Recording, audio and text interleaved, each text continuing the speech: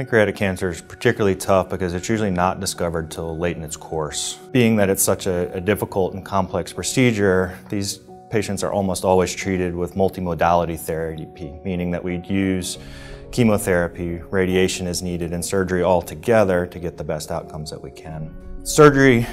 can play a role either in the very beginning or after these other adjuncts, the chemotherapy and or radiation, and it's to remove the tumor if possible. But in the chances where we can, the surgeries have gotten very safe and allow us to remove not only the pancreas but any other diseased tissue in that area. Whipple is one of the biggest abdominal surgeries that we do, and it involves removing the first part of the pancreas, the first part of the small intestine, sometimes part of the stomach, and the bile duct that connects the liver to the intestines, and then reconstructing all of that. So there's a lot of moving parts. It's a very complex technical procedure, but also recovery from that can be very difficult, which is why offering at a local institution is important so that there's close family care and ability to get back and forth to providers. The surgery itself is only a small part of it, and it's great to have a surgeon who can do this procedure, but it really relies heavily on your other colleagues, particularly from gastroenterology and interventional radiology, working in concert in the postoperative phase, and then also